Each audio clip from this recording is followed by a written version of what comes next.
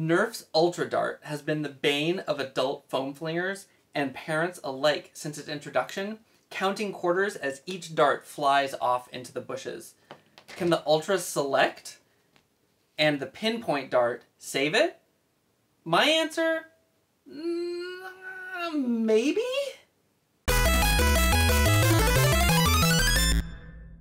Hi, I'm KT, and this is the Nerf Ultra Select. It's just started appearing in Walmarts over the last week or so, kind of ahead of its expected release date, so it's been fun just seeing it pop up in different places. In this video, I mostly want to talk about the new Pinpoint Ultra Dart.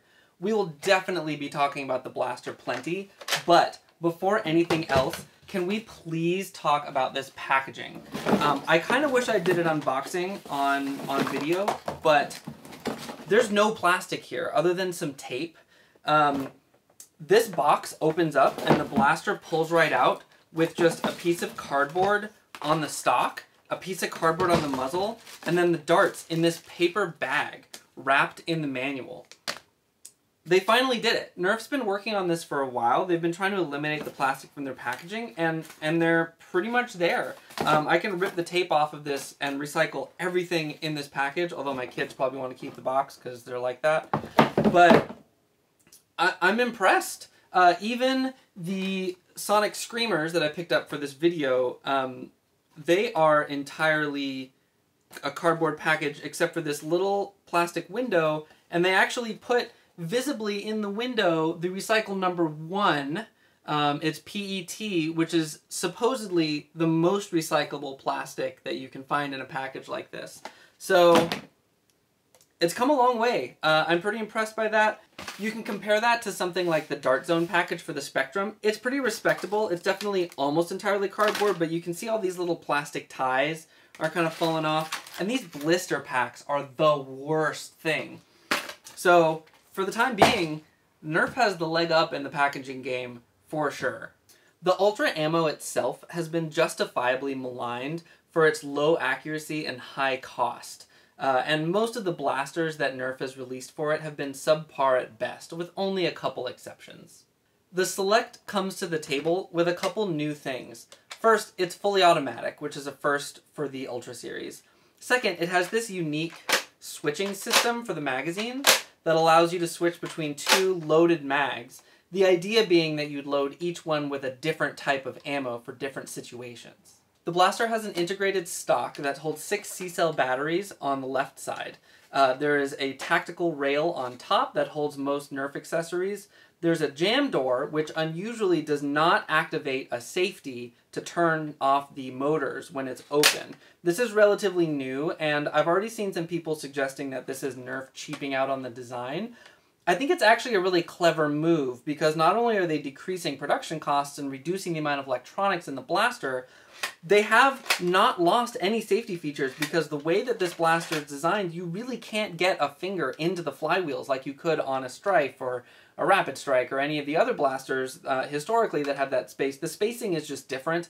There's a smaller opening that doesn't really allow for anything to be stuck in there that's not supposed to go in there. And as a result, they've also eliminated a potential major failure point. These doors have a tendency to slide open, and in fact, this one does not lock in place in the open position. It only locks in the closed position. And as soon as that falls open, your blaster stops working, and kids always have a hard time figuring out why that's happening. So this is a good simplification in my book. While Nerf did include the tactical rail on the top of the blaster, they didn't include any kind of detachable sight. Now, the blaster does have a decent pair of iron sights on the top of the blaster that do line up pretty well. This thing is kind of a funky way to make that happen, but they really wanted to have the integrated carry handle on there, so I guess they had to raise the front sight up. But for a blaster that markets itself with a pinpoint ammo type, optics on top is a weird omission. I did go through my collection and I found a couple things that I thought looked pretty nice with this. I've got this weird old Modulus one that I think actually looks quite good on the blaster.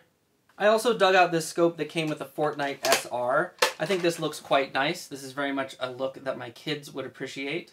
Of course, these optics aren't going to do you any favors when you're actually trying to aim, but ultimately, the Ultra ammo isn't doing you any favors either. We'll get to that, but I think that this would have been a fun inclusion to have some kind of optics on top of a blaster of this type. The most unique feature of this blaster is this front grip that looks like a priming handle, but what it actually does is it switches between the two magazines. It's a really simple operation. It's very intuitive. My nearly 10-year-old figured out how it worked in about 5 seconds without looking at the manual. And it works very smoothly. I've never seen it jam or have any issues. It always switches back and forth cleanly. It's pretty impressive, honestly. The magazines themselves fit into these cage-like mag wells that allow you to see how much ammo you have through the semi-clear magazine all the way up to the last dart. That's a really great answer to the age-old question of whether to use opaque magazines or clear ones. When you use a clear magazine, you can tell how much ammo you have, but so can your opponents if they're looking carefully. If you use an opaque one, you keep that information secret, but you have to count your ammo. With this dark black magazine, I'm pretty sure only you are going to be able to see what's going on there. And the ability to see through the mag well solves a lot of problems with a lot of other blasters where the mag well is opaque and you put the clear magazine in and then you can't see your last few darts anyway. They even went so far as to include one magazine with one side clear and the other magazine with the other side clear. So no matter which magazine you're using, you can always see how many darts you have left. The mags themselves are 10-round Ultra magazines. They're compatible with the magazines that come with the Ultra Ferro, which are similar but yellow on the back instead of black, and with the 6-round magazine that comes with the Ultra Amp. You can also buy these magazines separately, although I think only clear on one side. They come with 10 Ultra darts. We'll have to wait and see if they come out with a pack that maybe has the other side clear magazine with Pinpoint darts. The magazine release on this is interesting.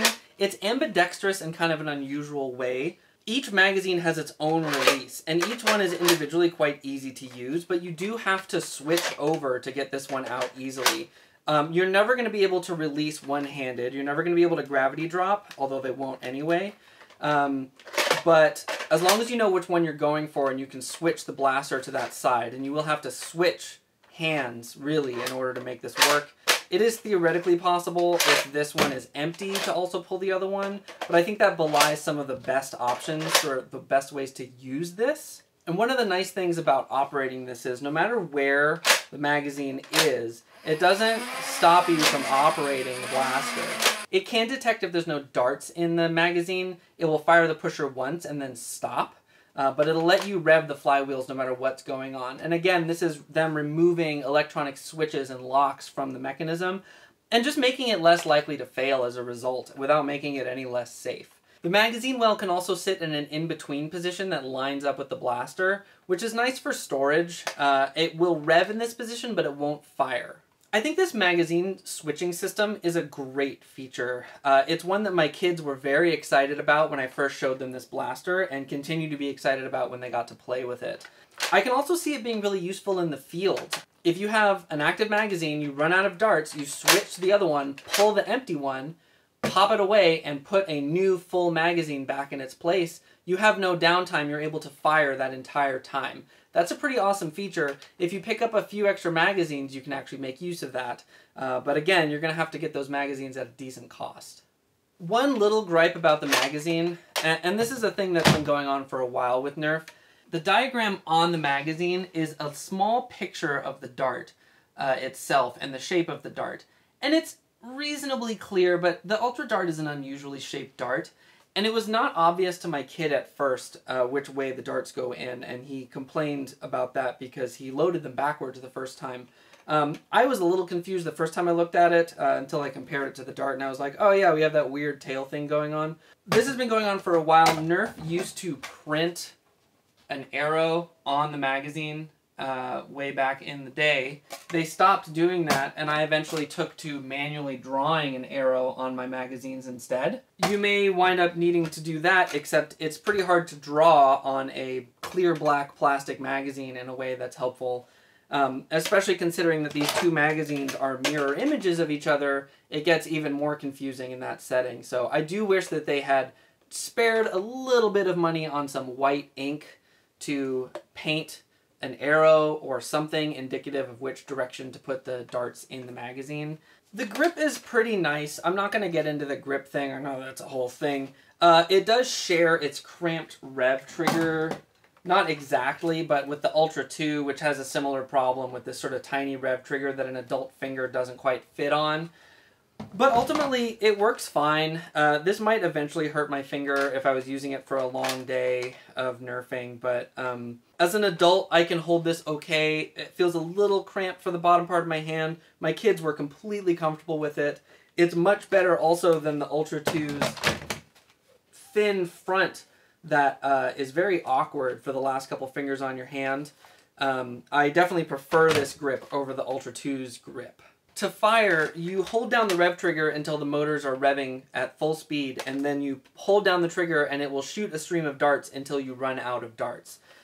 It's full auto, similar to the Rapidstrike, but unlike the Rapidstrike, it's pretty easy to time individual shots. It's pretty responsive when you actually try to just shoot one dart. The Rapidstrike always had an issue with that stock.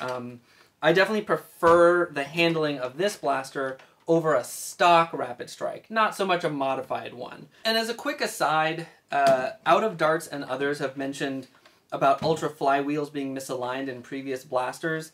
I looked down the barrel on this. The flywheels seem pretty well aligned, maybe a little bit off on one flywheel, but they're well aligned with the dart path, and I definitely didn't notice any misfires or problems that I would usually attribute to the wheels being out of alignment, although of course if I aligned them perfectly, maybe it would perform even better than it is. Maybe a test for later. And speaking of firing, the Ultra Select comes with 10 original Ultra Darts and 10 of the new Pinpoint Ultra Darts. Now, the original Ultra Darts have a squishy tip, and it's rounded and orange. The new Pinpoint Ultra Darts have a squishier red squared tip. The squared tip is of course comparable to all the Accustrike remakes of various darts over the years, original Accustrike Elites and the Accustrike Megas. This is very much in the same line. I'm honestly not sure how the science is supposed to work around these becoming more accurate because they're less aerodynamic, but otherwise the dart is unchanged aside from being silver. The shape and the material, as far as I can tell, is exactly the same.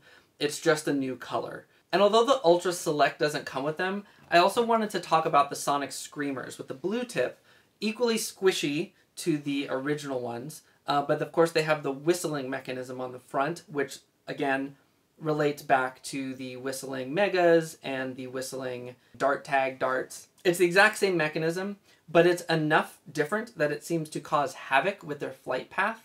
And I definitely have noticed them being significantly more erratic. But they definitely do sing impending doom in the air. The sound is very, very fun, and kids absolutely love them. Unfortunately, they're atrociously expensive at $18 for 20 darts, most of the places that I've seen them. So I would wait for these to go on sale if you really want a bunch of them. I fired 5 of each dart type level across my field, followed by 5 at somewhat of an angle. As a control, I also fired 10 Adventure Force waffle darts, similarly out of an off-the-shelf Adventure Force Spectrum.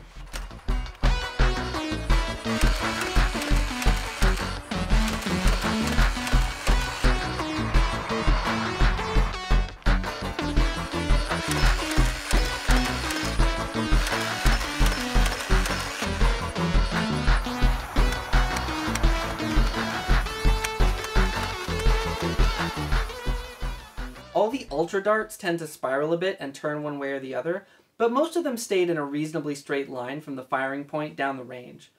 In terms of distance, the Sonic Screamers were all over the place, but the regular Ultra Darts did reach about 90 feet when angled, and the new Pinpoint Darts didn't go nearly as far, matching at least one of the promises on the box.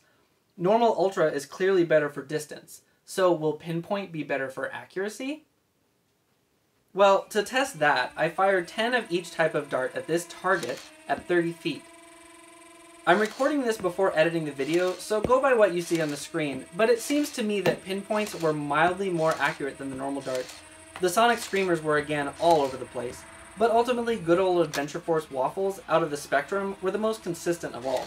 You can also see the comparative chronograph readings here.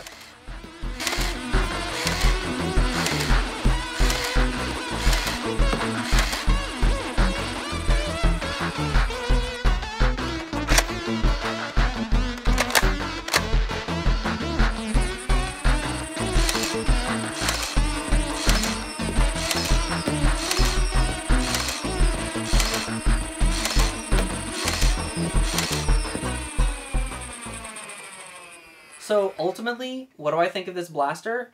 Frankly, it surprised me. Not because of its performance. It's pretty normal in terms of blasters from Nerf in general, and Ultra blasters in particular.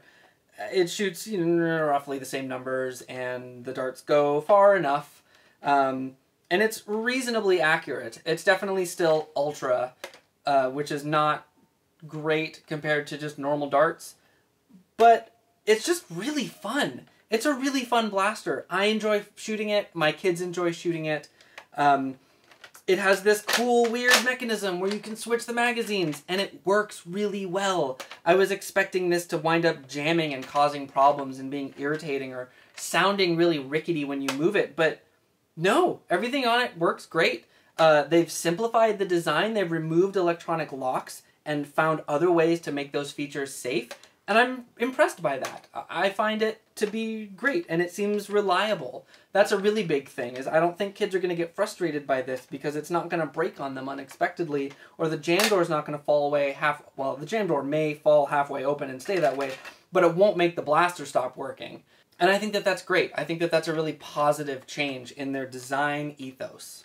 So ultimately, as a parent, the most important question is, would I buy this for my kids? Well, putting aside the fact that I already did, I'm not sure how long-term viable a blaster that relies on really expensive ammo that is mostly black, that falls down in the grass with the heavy tip end in first, and is very difficult to find. I'm not sure how viable that is long-term for my kids having fun with a blaster. Even though its feature base is so great, even though it's probably the best functioning blaster in the Ultra line so far, other than maybe the Ultra 2, I'm not sure how much it makes sense. If I was headed to a blaster party and I wanted something that my kids were going to have fun playing with other kids with, I would probably go for something like an Adventure Force Spectrum. But if I really wanted to wow my kids at their own birthday party with a new present, I might consider this, but only if I had the money in my pocket to buy a bunch of extra darts and a couple extra magazines, because that's what's really going to make this blaster fun, is having the extra resources. I'm also not sure that the Pinpoint darts are really accurate enough to make it a good time for kids. If the kids can't hit stuff, I say this all the time, if kids can't hit stuff, they're probably not having fun. They don't have to hit every single shot that they make, but they need to make enough of them. I don't know that the Ultra Pinpoints are enough of an improvement over the original Ultra darts to make it worth the extra expense. And I do suspect that there's going to be extra expense. When I bought these Sonic Screamers, which are the current fancy dart in the Ultra line, they cost $18 for 20 darts. After taxes, that's $1 a dart. That's a little much. I'm going to assume that they're probably going to price these darts similarly, and then they're probably going to sell it, I hope that they're going to bundle it with a magazine. So it's going to be pretty pricey. I feel like it needs to be a lot better than that to warrant that price. So there you have it. That's what I think, both as a parent and as just a Nerf fan and a foam flinging fan in general, of the Ultra Select. I think it's a great blaster that's built really well, and I wish that the new ammo was just more better. I want to know what you think, though. Maybe you saw something in my firing footage that I missed, or maybe you just have opinions. I want to hear about them down in the comments, so please do leave something. Also, be sure to like this video if you enjoyed it, or maybe if you didn't also. And throw me a subscription if you haven't already. I'm working on a bunch of new stuff still, hoping to dig back into some more modding things, and it should be a good time, so I hope to see you around. Thanks a lot!